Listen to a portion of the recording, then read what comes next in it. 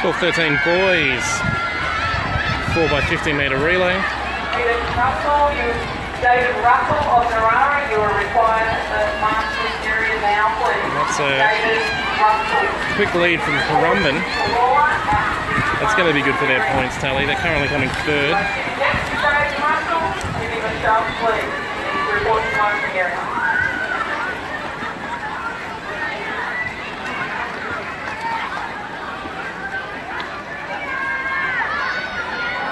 And Currumbin taking an early lead. In the 12-13 boys relay. In order first.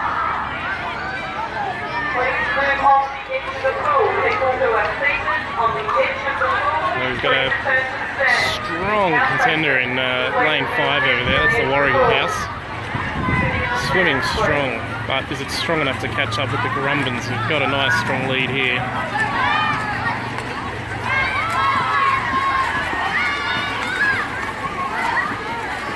Araluen just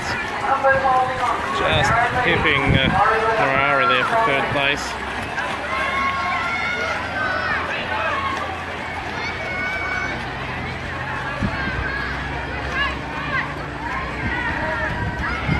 It's a great swim from the Currumbin boys. Currumbin in the water first. Taking out an even bigger lead. And Warrigal here. Narara in the water. Araluen, away they go.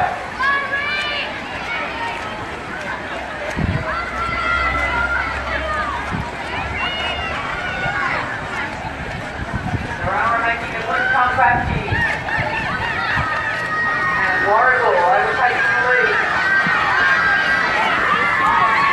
That has been a very strong comeback in this lap from Warrigal. Let's see who's going to touch first, because it looks like Warrigal they are entering, so this is going to be a strong fight for first place. And both Warrigal and Currumbin here. Currently Warrigal in 4th place in the house tally and Currumbin in 3rd place. So this is a strong comeback.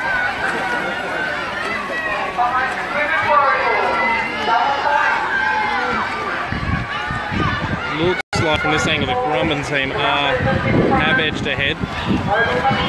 Yes, it looks like Currumbin are going to take our first place. Warrigal in 2nd place after a strong swim on that 3rd leg.